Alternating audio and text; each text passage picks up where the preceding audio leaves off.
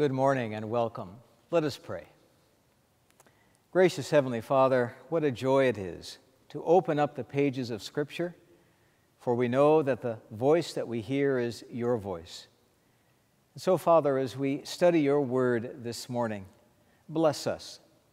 Bless us and guide us, strengthen us through your word, for indeed your word is truth. In Jesus' name we pray. Amen. Well, we come to the fifth and the last session in this class that I've entitled Eyes on God.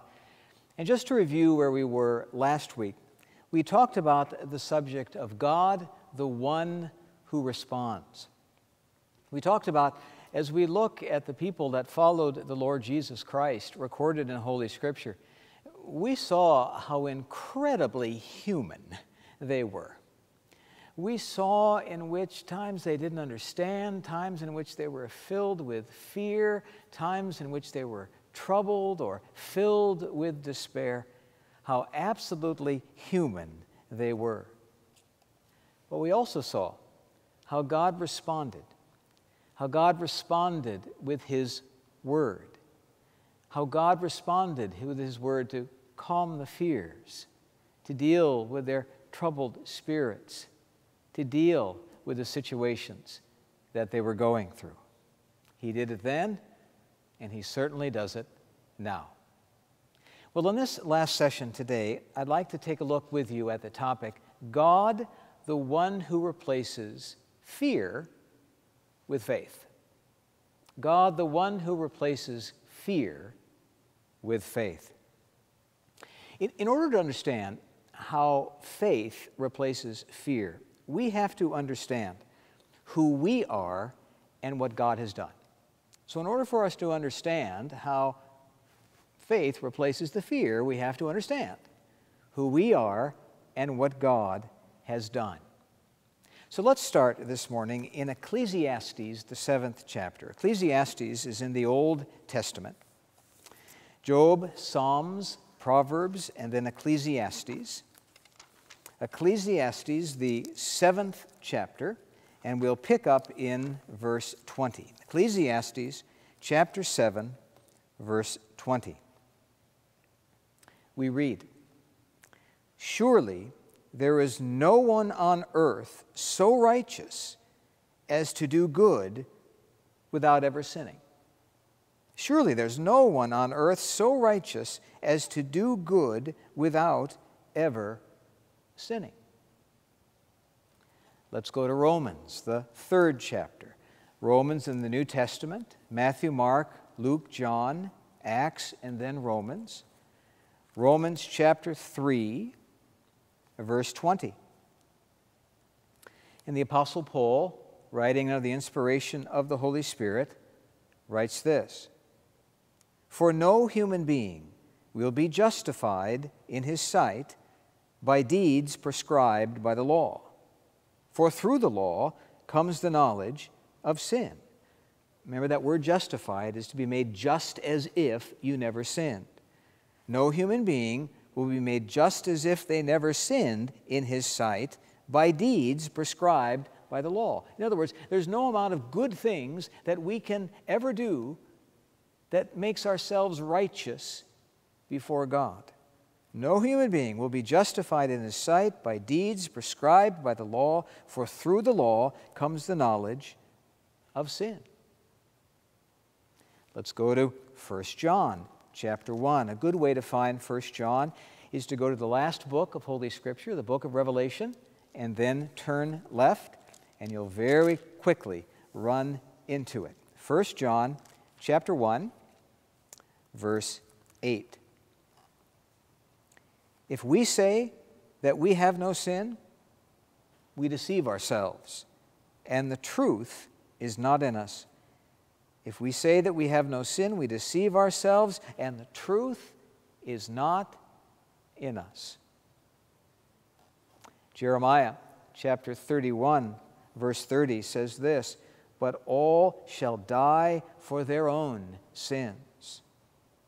Ezekiel chapter 18 says this, "It is only the person who sins that shall die.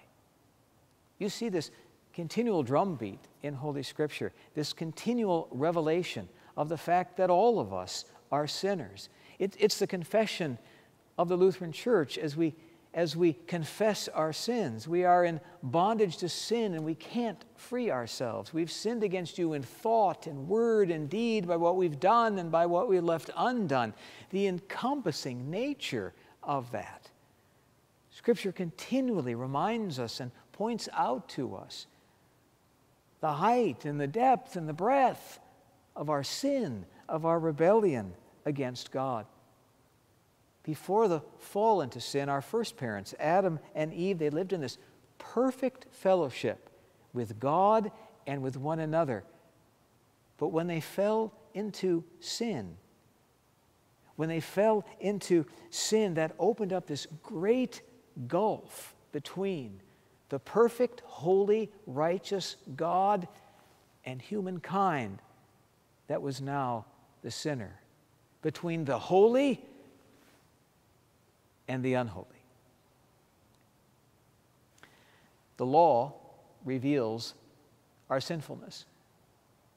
In fact, a good way to understand what the law of God does, it's SOS. It shows our sin. It shows our sin. The Bible continually puts on display and reveals our sinfulness so that we know that we are unable to redeem ourselves. We are unable to save ourselves. But the word of the law is not the final word. For we hear of God's perfect love toward us sinners. Let's go back, please, to 1 John chapter 4, verse 9. So back to the book of Revelation. Then turn left. You bump into 1 John chapter 4. We'll pick up this time in verse 9. We read this. God's love was revealed among us in this way. God sent His only Son into the world so that we might live through Him. In this is love. Not that we loved God, but that He loved us and sent His Son to be the atoning sacrifice for our sins. That word atonement, atoning, means to be made at one meant. Remember that gulf that had come about because of the reality of sin, that separation between God and us, between the holy and the unholy. And when Jesus Christ went to the cross, He took all of our sin upon Him. The punishment that should have fallen upon us fell on Jesus, the spotless Lamb of God. And that relationship, severed by sin, was then reconciled. The atonement, the at one meant. That grace and that love of God, that perfect love. Let's go to Romans, the 5th chapter. Matthew, Mark, Luke, John, Acts, and then Romans. Romans chapter 6. For while we were still weak, at the right time, Christ died for the ungodly.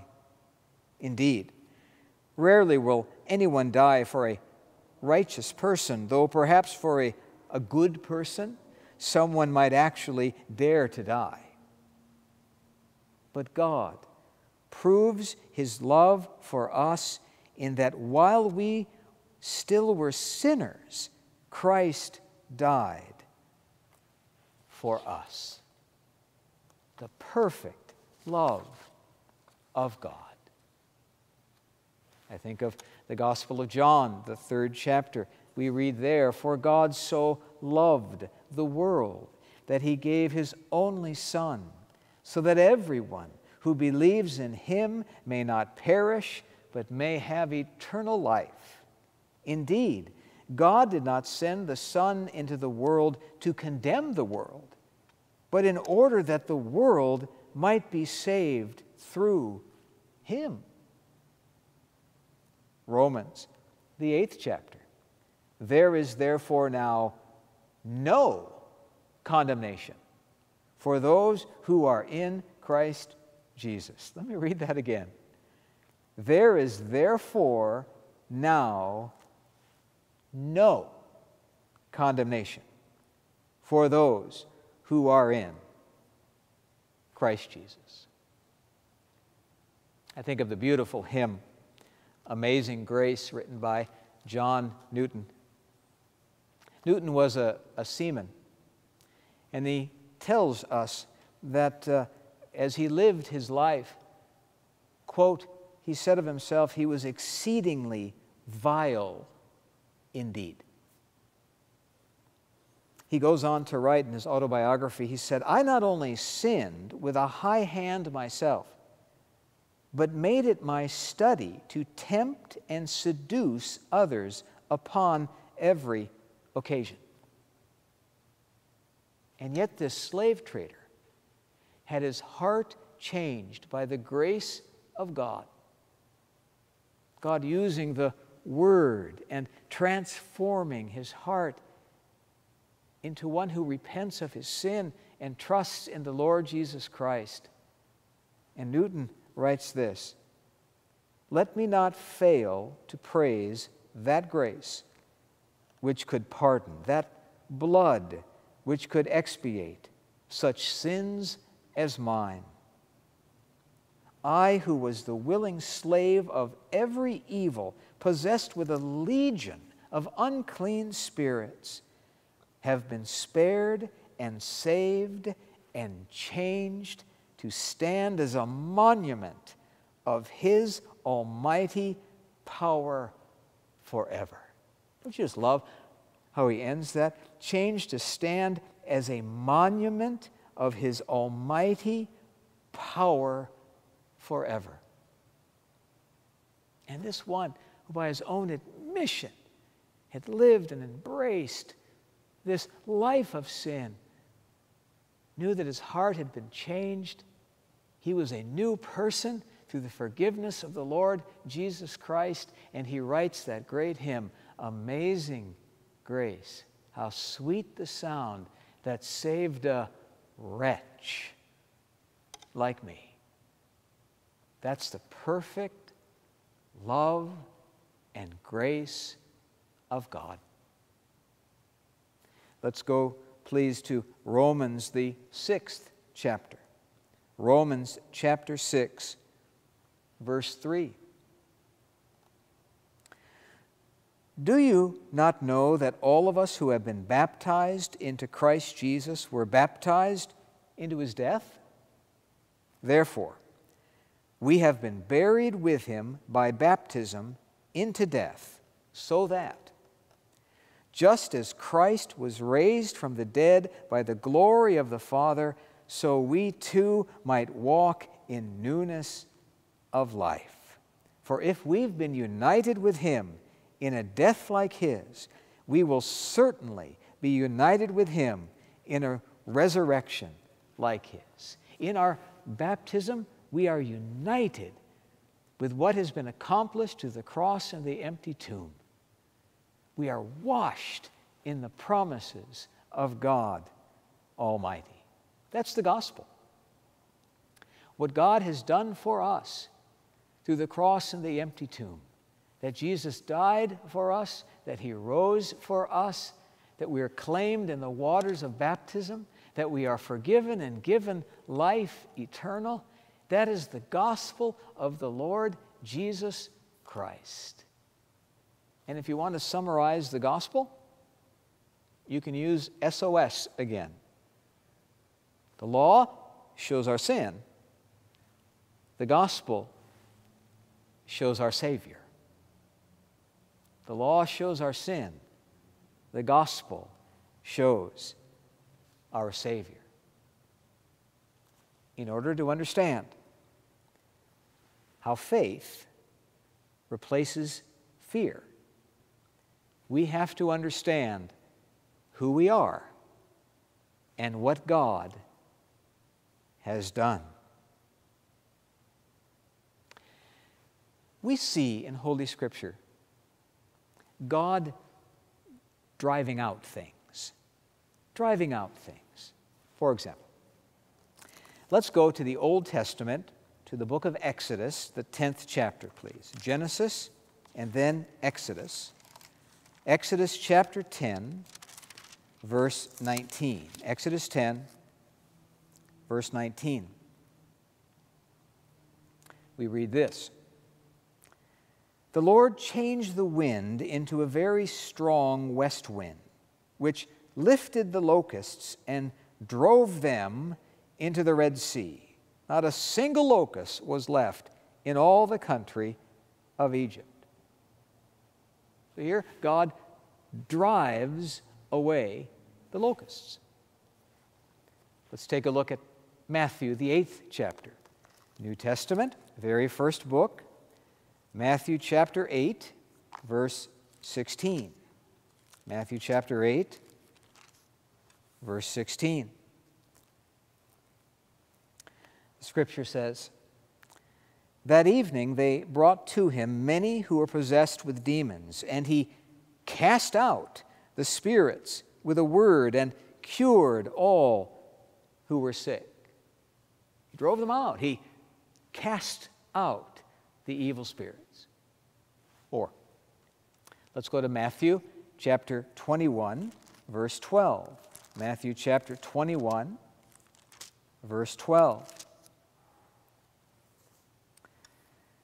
Then Jesus entered the temple and drove out all who were selling and buying in the temple, and he overturned the tables of the money changers and the seats of those who sold doves. We see examples in Holy Scripture of God driving out things. God also drives out fear, and he replaces it with faith. Even as believers in the Lord Jesus Christ, fear can be a continual struggle, right? We know we've been claimed by the Lord Jesus Christ. We know that he holds us in the preciousness of his hand. He's opened up for us in all of eternity, and he is sovereign over all of our days. We are a people of faith, and yet, at the same time, we also can struggle with fear. But God comes to drive out that fear and replace it with that trust in him and who he is. Let's go back, please, to 1 John, the 4th chapter. 1 John chapter 4, we'll pick up in verse 15. 1 John chapter 4, we'll pick up in verse 15. The Scripture says, "God abides in those who confess that Jesus is the Son of God, and they abide in God. So we have known and believed the love that God has for us. God is love, and those who abide in love abide in God, and God abides in them. Love has been perfected among us in this, that we may have boldness on the day of judgment, because as he is, so are we in this world." What's that little phrase there? As he is, so are we. Remember, Scripture tells us that the Father was pleased with the Son, and the Father is also pleased with us. Why? Because of something we've done? Because of our good works? Absolutely not. He is pleased with us because, claimed in the waters of baptism, we are wrapped in the perfect righteous garment of the Lord Jesus Christ, so that when God looks at us, he sees the perfect garment of the Lord Jesus Christ. And that gives us confidence to stand on Judgment Day. Verse 18, there's no fear in love, but perfect love casts out fear. For fear has to do with punishment, and whoever fears has not reached perfection in love. There is no fear in love. There is no fear because of the love of Christ for us. The death of the Lord Jesus Christ took the punishment for sin. There's no more punishment that's left for us to take. No, the Lord Jesus Christ paid it all. He paid our sin debt. The punishment fell upon him. And so the fear of punishment for the believer, it has been driven away. It's been driven away. And faith replaces fear. God comes declaring forgiveness to us. Look with me, please, at Colossians chapter 2. Matthew, Mark, Luke, John, Acts, and Romans, 1st and 2nd Corinthians, Galatians, Ephesians, Philippians, and then Colossians. Colossians chapter 2, verse 13. Colossians chapter 2, verse 13.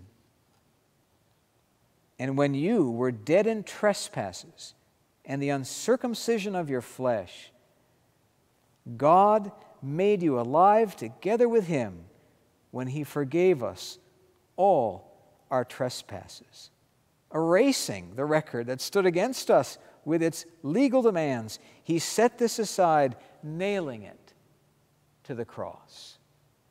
God comes declaring forgiveness to us. He comes speaking to us his word. Let's go to Romans chapter 15. Matthew, Mark, Luke, John, Acts, Romans. Romans chapter 15, verse 4. For whatever was written in former days was written for our instruction, so that by steadfastness and by the encouragement of the Scriptures we might have hope. When we turn to the Word of God, the voice we hear is God's voice. We want to hear the voice of God, we hear it right here. And God continually comes with that glorious word of forgiveness to us as he speaks to us through his word. God reminds us that he's absolutely in control. Philippians, the 4th chapter, says this: do not worry about anything, but in everything, by prayer and supplication, with thanksgiving, let your requests be made known to God. And the peace of God, which surpasses all understanding, will guard your hearts and your minds in Christ Jesus. You see, as we trust by the grace of God in his word, all those things that scare us, they lose their threat. As we trust in God, as he comes to us through his word, all those things that scare us, they lose their threat. His love, it pushes out the fear. He pushes out that fear with his word. He pushes it out with his word of forgiveness, with the word of his presence, with the word of his comfort, with the word of his omnipotence, with the word of his sovereignty, with the word of his omniscience. On and on it goes. He comes with that incredible love, pushing out the fear, and by his grace, replacing it with faith.